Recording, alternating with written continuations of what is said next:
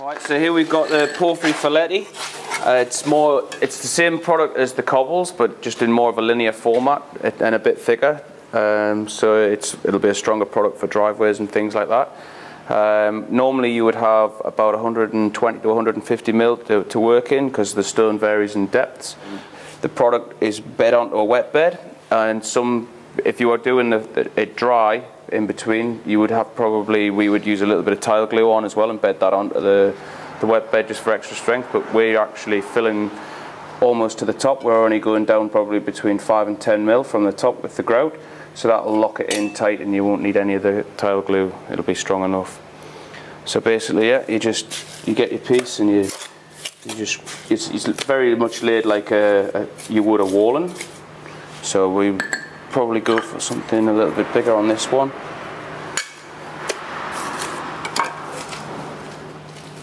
And we're just following the height. The joints on this, they don't have to be squared off perfect like you would walling. It wants a very sort of rustic effect.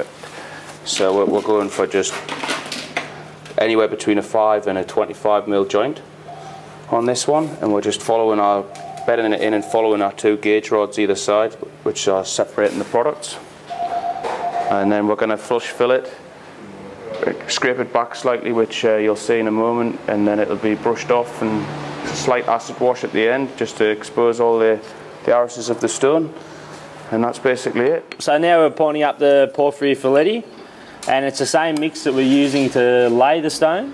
Once we get it all in the joints and are happy with the depth, we're laying it with about a 5 to 10 mil drop down in from the actual finished arises of the stone, so we get a nice shadow and all that.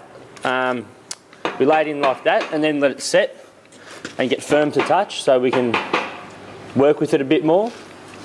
And once we get a nice firm surface, we can then start following the aris to the stone and scraping back all the high points. So we expose the joints a bit and get that shadow out. So once you're sort of happy with that, we clean it off a bit, and that's about it.